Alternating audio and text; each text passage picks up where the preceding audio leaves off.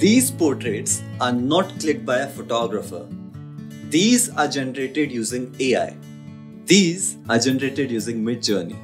Hey there, welcome to LearnOpenCV. Let's talk about Midjourney. Midjourney is one of the leading AI art generation models. It requires less prompt tinkering than Stable Diffusion and outputs more artistic generations than DALL-E 2. There are 4 versions of the model, each better than the previous. With Midjourney, the subjects in the generated images can have a range of emotions, or the subjects can travel through time and through different seasons and sceneries. Midjourney lets you experiment various art styles like paper quilling or color palettes like sepia. Let's see how to generate images using Midjourney.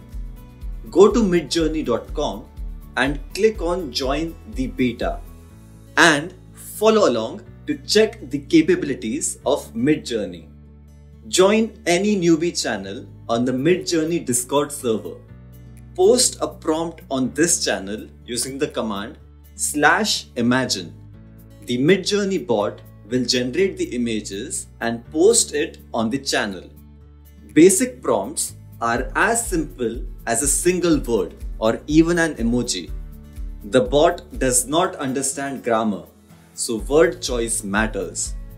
More specific synonyms work better, and fewer words mean each word has a more powerful influence.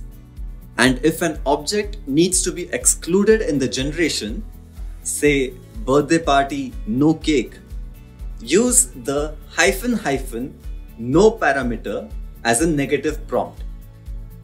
Text prompts and images both can be used to guide the blended output. Use the imagine command followed by the URL to the images and end with the text prompt. This is a general structure of a prompt which is used in Midjourney. You can specify image prompt apart from the text prompt and also pass many advanced parameters to it. For example, changing the Midjourney model used to generate the images.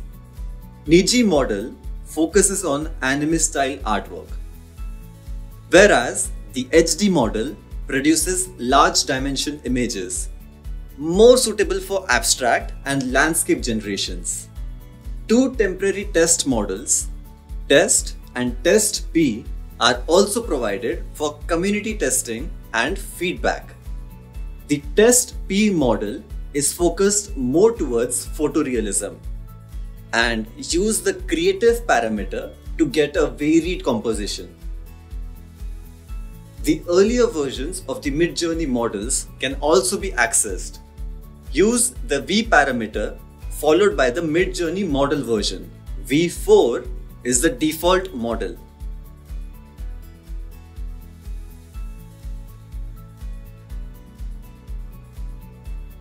The images can also be stylized using the stylize or S parameter followed by the amount of stylization. A higher value will output images with more artistic style but might be less connected to the text prompt. A seed helps recreate the images. Provided the prompt, seed and parameters are consistent for model V4 and Niji, the outputs generated will be identical. Other models will result in a similar generation, not identical. Once the images are generated, under the job, there are various buttons. Use the refresh button to regenerate all the images and use the V button to generate 4 more variations of the selected image, or use the U button to upscale the image. By default, it uses regular upscaling. The image numbers in order are top left, top right, bottom left and bottom right. Another important parameter is the upscale parameter. The images can be upscaled using the light upscaler, the detailed upscaler, the beta upscaler, which upscales the images even further, or the anime upscaler, which is default for the Niji model. Use the upscale parameter at the end of the prompt. This will change the behavior of the upscale buttons. Under the upscaled image, you'll find a row of buttons which will let you redo an upscale. The prompts and the parameters can also be changed when generating the variations. Use /prefer remix and Midjourney will ask for the remix prompt for each variation generation. Apart from /prompt, Midjourney can also blend images. Use /blend and then add the source images. /info gives the usage statistics of the account. Use /settings to change the defaults. And /show followed by the job ID will give details of the previous jobs. So that's all about AI art generation using Midjourney. To learn more about generative AI and applications in computer vision, check out our latest course that covers tools like DALL-E 2, Midjourney, Stable Diffusion, and ControlNet.